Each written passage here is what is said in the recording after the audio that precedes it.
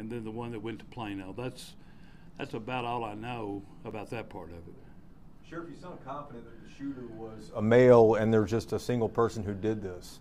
Is that from interviews, or why do you feel so confident about that? Yeah, that's from what little information that we have received. That's why I'm feeling confident about that. Can you describe what happened once those shots were fired, maybe based on what the deputies have told you so far? People running, jumping through the windows. There are some cars that are still there. That's a really good question. It was mass chaos, people trying to exit the building. Some of the injuries were from broken glass, they were breaking the glass of the windows, trying to get out of the building. My deputy said there was like 4 abreast trying to get out the front door, which was just a regular door opening.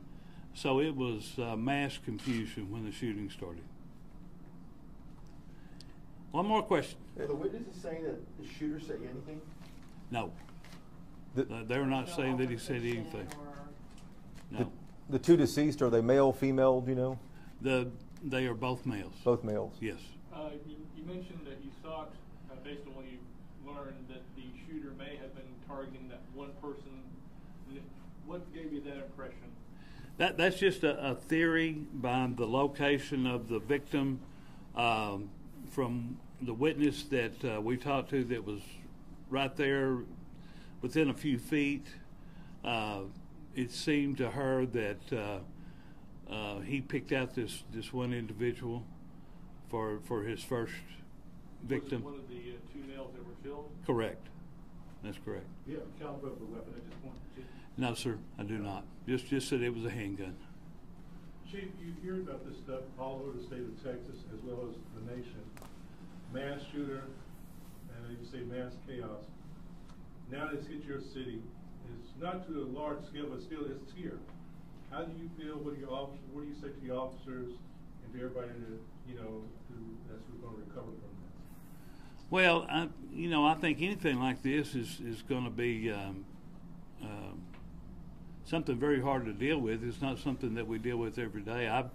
I've been in law enforcement for 44 years, and I believe this is the first time I've had something of this magnitude in my career.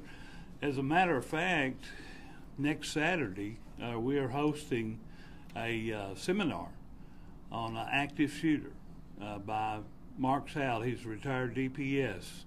We're offering to the public for free. It goes into the mind of a shooter, of an active shooter, and kind of gives you signs about what to look for. Very educational, very informative. Wish we'd have had it a week before now. So you said that the owner of the venue was cooperating. Correct. Did they indicate whether or not they expected this many people?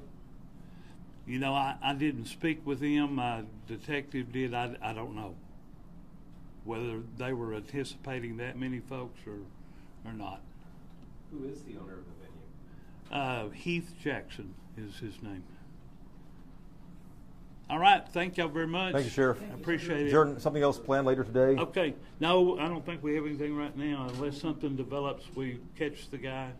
Okay. Something like that, we will. Thank you, sir. Okay. Ladies and gentlemen, for those of y'all who are wanting to make open records requests, I have a copy of who to send those to. I remembered you. You can pick this up, or I'll pass it around. Y'all take one. If we need more, we can print one. Thank y'all. Thank you.